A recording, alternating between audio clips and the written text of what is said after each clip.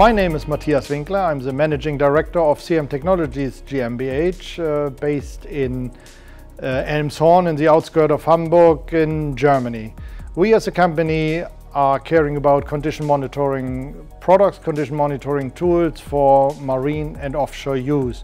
The idea of our tools, which we develop and also produce and also sell, is to have something for the on-site engineer to be able to monitor his engine on an easy way.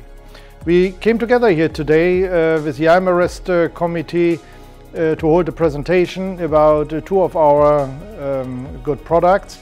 One was the compatibility test, which is of very great interest at the moment because we have, as everyone knows, the 2020 sulfur cap, which creates all sorts of problems with compatibility of fuels. And I introduced our test device, which helps people on board on a quick, easy way to get an information about the compatibility or not compatibility of their fuel oils. The other part of this presentation was about diesel performance analysis.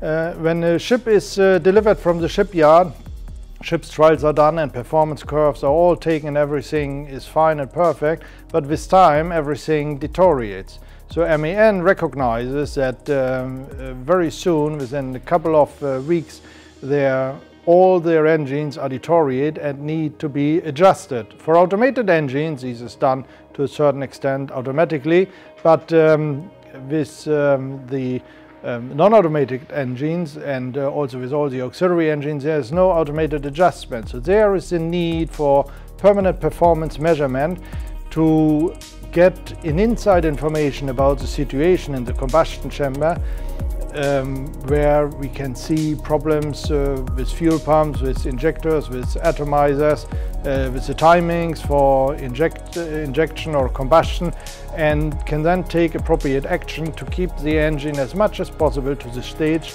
it was delivered, to keep the efficiency of the engine high and the burden to our environment as low as possible.